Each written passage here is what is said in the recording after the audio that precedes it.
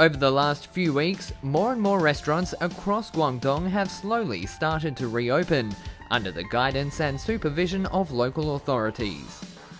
As we move on from the epidemic, we are slowly starting to see a light at the end of the tunnel for the catering sector. Aaron McKenzie, who has been running a restaurant in Guangzhou, has been invited onto our show to tell us his story and how he has coped with the difficulties he's faced since the COVID-19 outbreak began. So what are some of the major challenges that you're facing at the moment? Probably maintaining the business. Okay. So it just comes down to cash, but it's trying now to see, well, how long will it last? So we thought, okay, end of April, people will start to come back. But now if there's more cases outside coming back into China and they have to be quarantined, will people come back?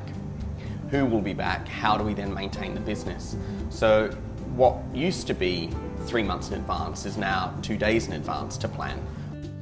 Aaron made various plans to deal with the virus outbreak's changing situation, which included finding ways to increase takeout order numbers. We've seen an increase of about 20% to 25% in deliveries or takeouts. But also our main customers that would get takeouts aren't necessarily buying Western food or are not here to buy it on takeout. We used Meituan for a very long time and only Meituan, but now we use another delivery app, which means people outside the radius of Meituan can get their deliveries. A lot of friends that have restaurants have had deals with their landlords or actually no deals with their landlords. Ours has been very generous. So in February, they gave us a very good discount. February's around 33% reduction, and I'm very bad at math, but I would assume that March is around 15 or 16% rent reduction. Okay. And I think this is based on how many days we can be open for, how many customers do we have. Customers come in, there's obviously the government regulations of temperature, time they arrive, table they sit at, name, phone number. Yeah, the temperature. Some customers like it on their wrist, some like it on their forehead, some like it wherever they want it, as long as the temperature reads low, it's fine. Depending on how many drinks you've had. Yes. Well, we did have one guy come in and the temperature was way too high. And he had said he'd been out drinking with friends, Maltai.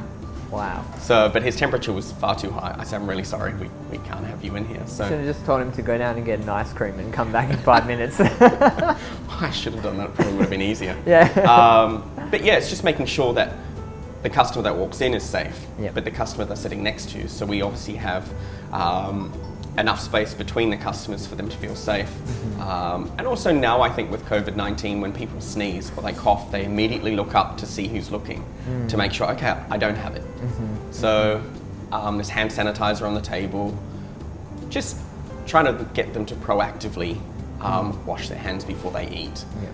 Use the hand sanitizer. And what we do is we get the staff to constantly use the hand sanitizer as well. So then if the customer sees the staff doing it, then they feel like they want to do it as well. What has been your overall impression of how the Chinese government has handled the COVID-19 situation? I think what they've done is extremely courageous. They're putting their entire nation first. Making sure that they can control the spread, which I think is the most important.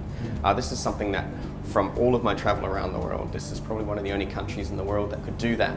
And to watch them do it for the best of their country, I think is quite amazing.